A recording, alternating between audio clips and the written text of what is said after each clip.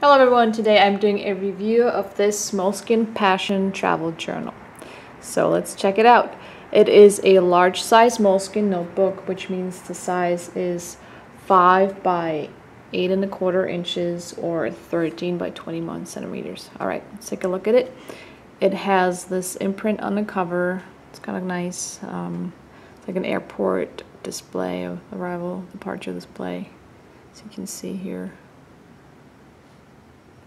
And then in the back, just the normal Moleskine logo down there. It comes with elastic strap, just like every other Moleskine.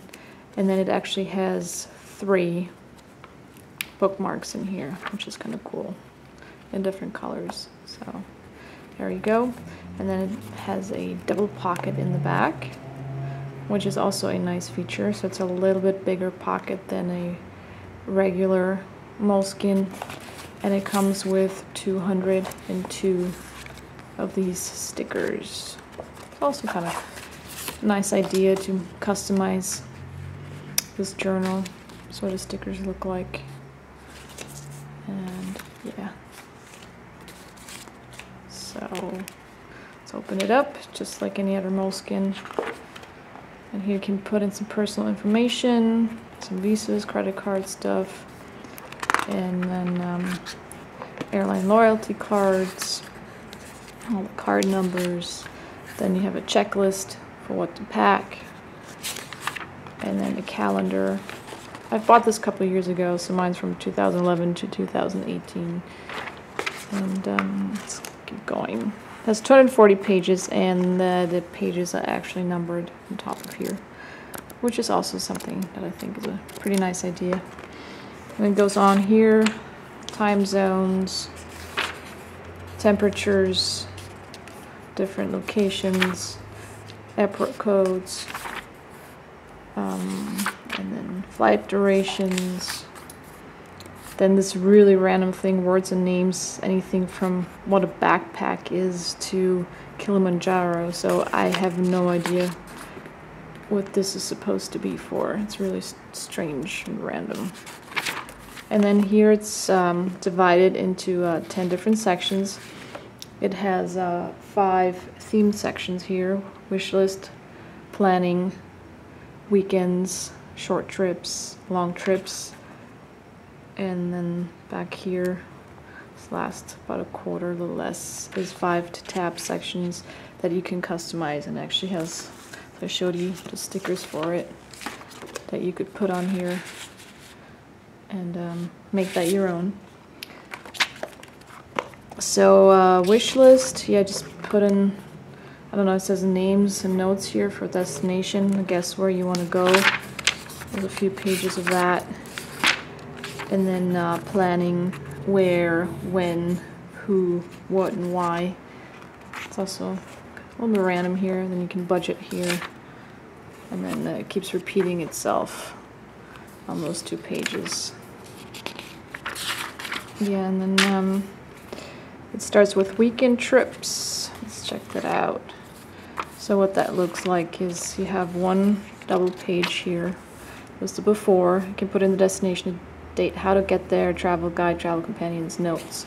And then one page for a little bit of notes, and then you can put photos and clippings right here. And then it repeats itself on each double page.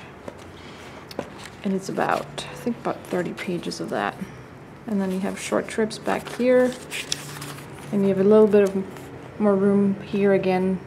The before section, how to get there, places, travel guide, travel companion and notes, and then a checklist for this trip.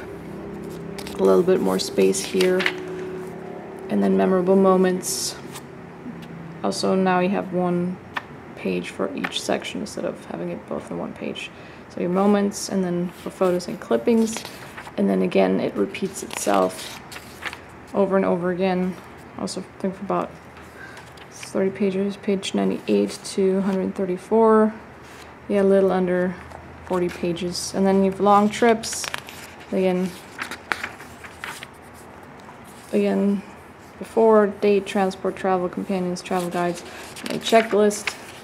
Get a whole page for the checklist, and then places, maps, and notes. and then memorable moments, a double page, and then a whole double page just for photos and clippings. And then again, this repeats itself over and over again, so this is for longer trips where you have a little bit more room in the notebook. And this is also from page 134 to page 185, about yeah, so it's about 50 pages of that for longer trips. And then back here you have the 5 tab sections here that you can customize however you want. And then back here, so room for photos and drawings. So there's a suggestion for that. And then some blank pages back here. And then also a little nice feature is an index page where you can actually record the information that you put in there.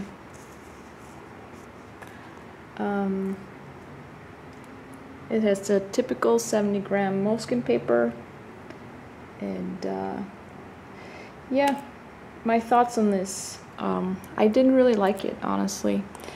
I find it too rigid. It's just really my personal opinion, because I never know how much or how little I want to write on any given trip that I go on, so I've started using just a blank travel journal that actually I did a review on. So if you want to check that out, I'm going to put a link down there. You can take a look at it. I guess this is great for somebody who wants a lot of structure in a notebook that tells you what to do, what to write in there.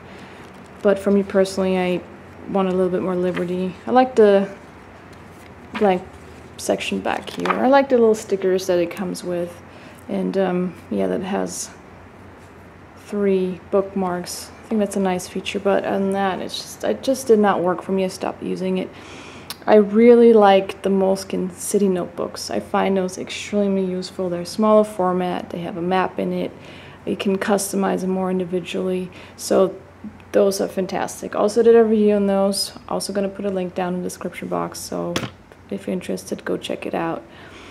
Yeah, that's just my 2 cents on the Moleskine Passion Travel Journal. If you like using this or dislike using this, let me know in the comment section.